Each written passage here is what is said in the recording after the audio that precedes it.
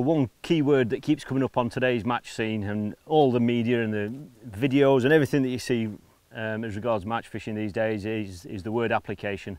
We keep seeing the same top names still keep winning, and it's amazing. You know, these lads that are at the top of the game keep winning matches, keep doing really, really well. And at the end of the day, a lot of them are sponsored by bait companies, and it's part of their role, their duty, to tell everybody what kind of baits they're using. I'm obviously predominantly a feeder angler, and obviously a massive part of my game is ground bait. And you know, when you're telling people openly what ground bait mix you're using, a lot of people tend to think it's a magic formula for catching fish. As they will find out, and as we've all found out, it's not as simple as that.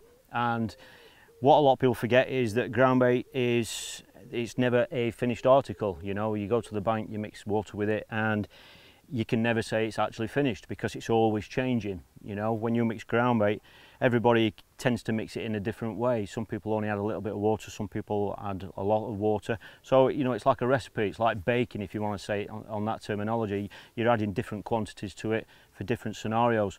What the top lads are very, very good at is using a mix. That's fine, you know, they can openly tell you, you know, what that mix is. But a lot of people forget that there's different ways of using mixers. I've got a mix here, for example. This is Ringer's Dark, for example. This is what I've used for the last year or so. And this is a mix that fits into a category where the consistency of it and the way that it's actually, the ingredients in it, allows the mix to be over-wetted. You know, you mix a ground bait, and there are some occasions where you want an actual dry mix. Now, dry mixes, I find, can often attract smaller fish. And a lot of the matches that I fish, you're targeting bream and bigger fish, certainly on at least one of the lines that you're fishing. So if you can deter smaller fish by adapting your mix, then that is obviously going to be an advantage. There are different ways of doing that. Obviously the style of feeder you're using determines as well how your ground bait is going to perform in your swim. But one of the key ways that's won me a lot of money in the past is to overwet the ground bait. Now, the key issue with overwetting ground bait is make sure it's a ground bait that will allow you to overwet it. There are some mixers out there that you're not able to overwet them. The ground bait turns into a paste, and that is not the type of mix that you need if you want to overwet your ground bait. So it's got to be a mix that you can overwet.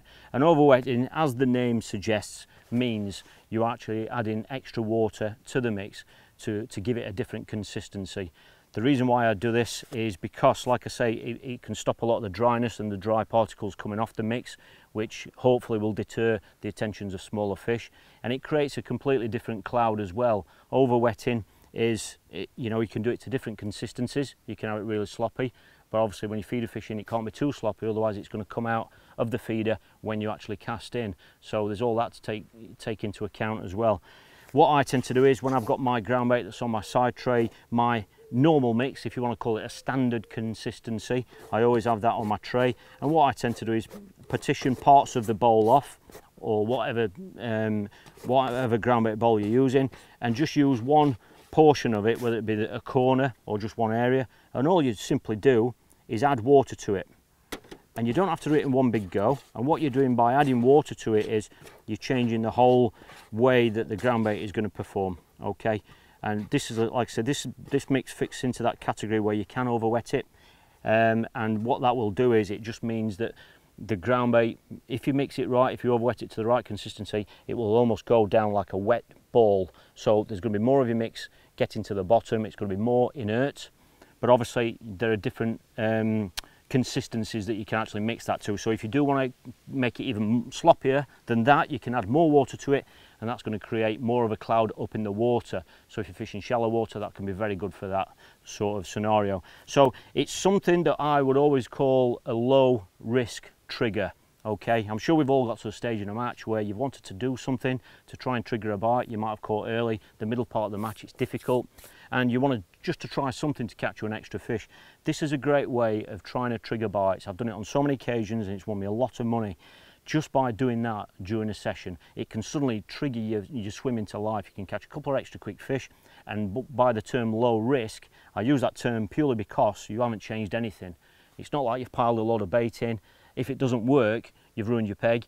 You know, it's not that kind of a trigger. This is a trigger that you can do, and it's not going to harm your peg in any way because it's the mix you're already using. And if it doesn't work, try it 2 or 3 times, 2 or 3 casts with it. If it doesn't work, just go back to what you were doing before. So it's a very, very low risk type of trigger, and it's something that, you know, it will take time for you to work out properly, and you need to look at the types of feeder that you use with this, because you might need to change the style of your feeder to cast this sort of consistency ground bait, but obviously that will depend on the range that you're fishing. But it's just thinking outside the box about using your favourite mix, which I'm sure a lot of you have already got, but it's about not just sitting there using the mix how it is.